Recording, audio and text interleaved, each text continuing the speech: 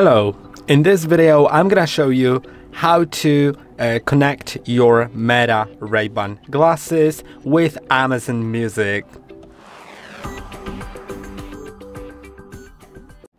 First of all, you need to have Amazon Music installed on your mobile device. Then go to the settings within Meta AI app. The settings in top right corner here within the frame of the device, because you can see there are two different gear icons and you need to select the one that's a bit lower. Then go to connected apps and go to Amazon Music. Then click on connect Amazon Music, open settings and go to permissions of Amazon Music. Then go to nearby devices and allow. Now go back twice or even 3 times. I don't really know. Yeah. And click on connect Amazon Music. Now it is connected. Feel free to go to touchpad. And now you can set press and hold gesture for the touchpad on the glasses.